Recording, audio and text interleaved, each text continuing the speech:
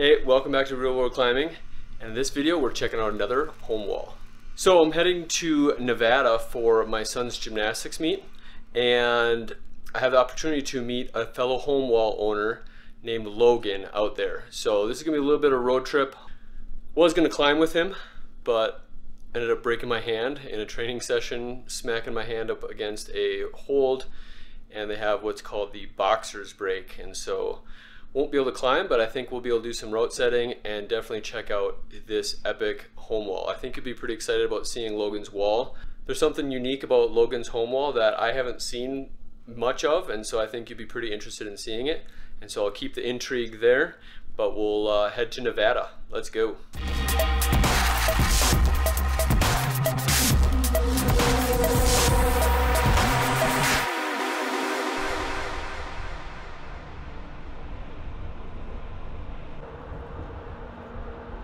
Well, we're getting really close to Logan's house. I'm getting more and more excited. I really think you're gonna find this wall unique. So we're here and we're gonna check out Logan Peterson's wall. This is Logan. Howdy. And we're actually in Logan's shop here, and this is where Logan was intending on building a wall at first. So why don't you share a little bit about like what your idea was and then how we eventually moved over. So originally the project for the last 2 years, 2.5 years, has been building my own house from the ground up, and myself and my family have been doing everything. And originally it was going to be in my metal shop, because I do high-end metal art on the side of being an engineer. And it was going to be originally in here. Mom had a good point of I might outgrow this space really quickly, so we ended up, you'll see it in a little bit, the wall in the larger spot. It grew a little. Yeah. Yeah, I'm an internationally collected metal artist. I do high-end metal art. I've been to the Arizona Fine Art Expo. I've sold art in the New York Art Expo. I have a gallery that showcases some of my work in Scottsdale and a couple here locally. You can see some of my work at facebook.com, Peterson Metal Art. And if you have any questions, feel free to contact me. All right, so we're gonna head over to the real climbing, what you guys came to this video for, but do check out his art. I'll put some of the pieces that I'm seeing around his house, and it's phenomenal. So, but we're gonna head over and check out the actual climbing wall now.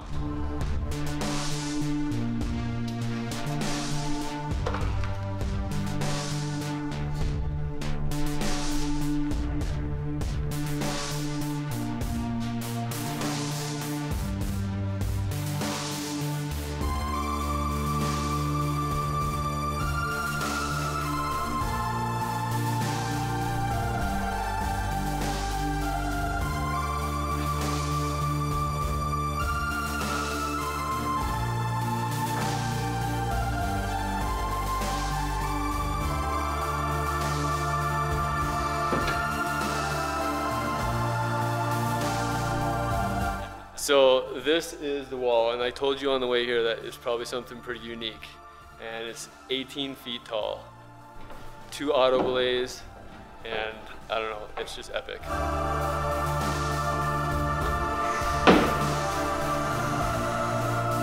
18-foot home wall.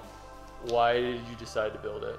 I grew up rock climbing outside. My parents introduced me before I could walk. They were hiking me up, the outdoors before I was in the basket, basically. So it's been part of my life ever since. It really took off in college, though. They had a little rock wall in what was called the Lombardi gym, and I used to climb every day.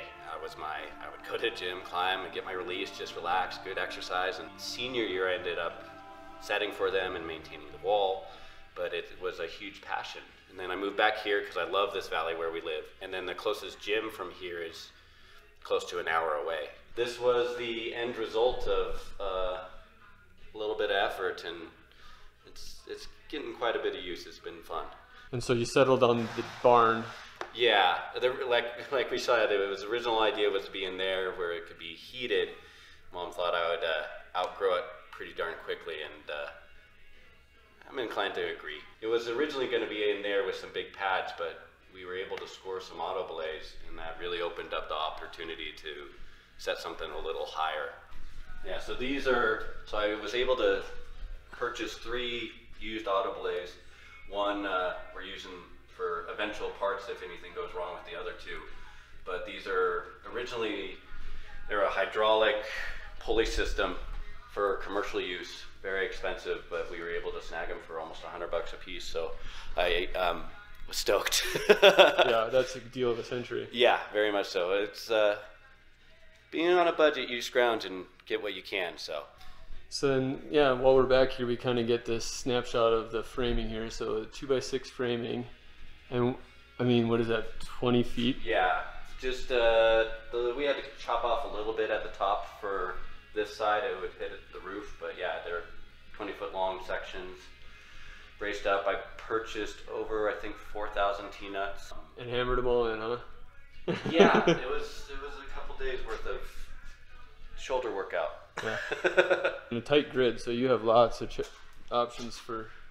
Put as many holes as you can. Yeah, you'll want them a lot. You'll want them, so I try to get good spacing, but not go overboard and make it Swiss cheese. And you went with quality plywood too, so this is like furniture grade almost, isn't it? Yeah, it's finished ply on the front, so 3/4 sanded it all down and beveled the edges. So you got your hangboard as well. Yep, little training.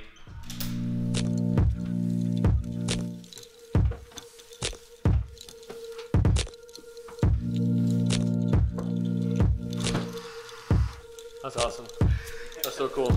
So like my wall, you guys have seen my wall built, and it goes up to about 12 feet, but I mean 18 feet is, that extra 6 feet is pretty considerable. I think that it's so unique that there's the auto belay system in here, and just like you can get a lot more hand moves.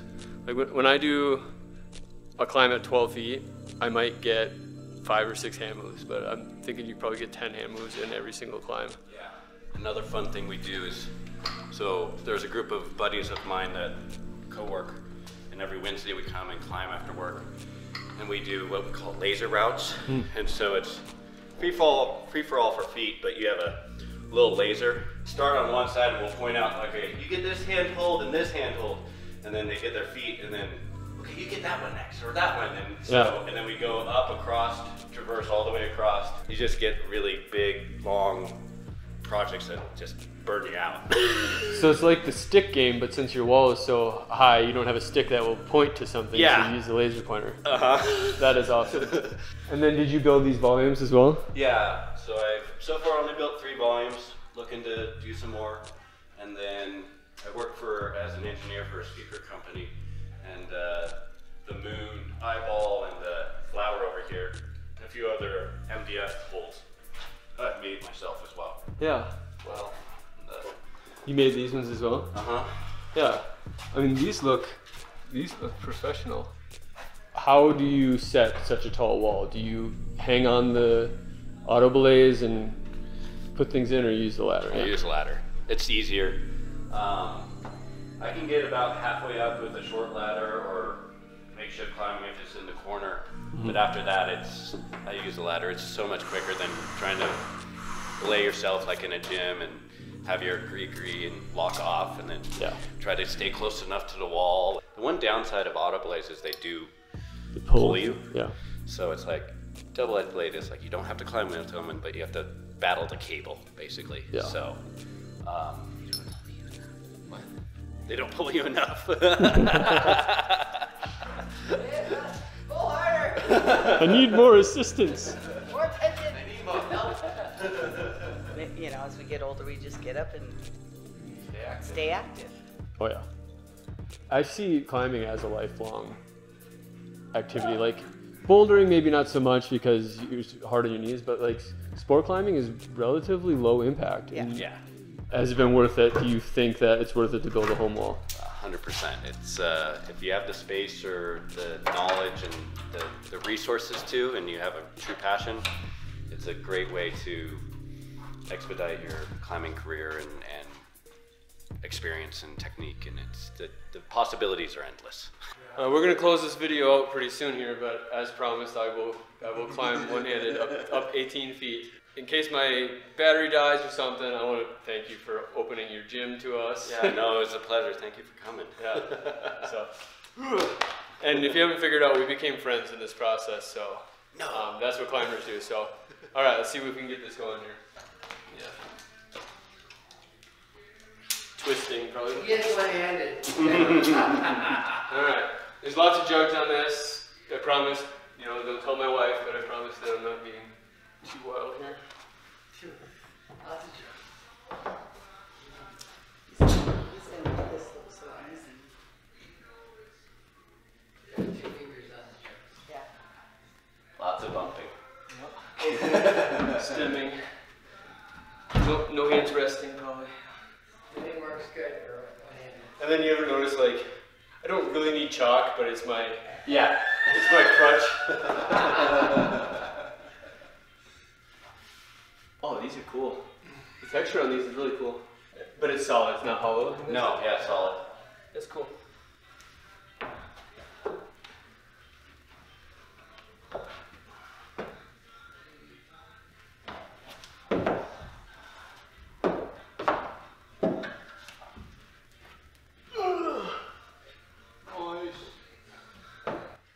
Ding ding! Ding ding! So that's 18 feet. Go! Woo! So now I gotta sign the wall? Yeah. Yep. You topped out, you can sign it. I think it's mostly legible. Yeah.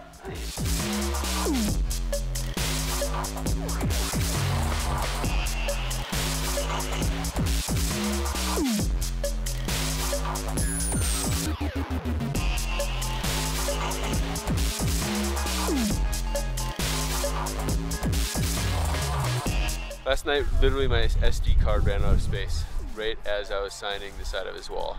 So, hopefully you enjoyed the addition of some of this Lake Tahoe footage that we got as a serendipity before I closed out this video. So, don't forget to check out Logan's metal art. I'll put a link in the description on how you can see some of his work and even commission him for a project if you want. If you like what's going on here, click the chains on the subscribe button.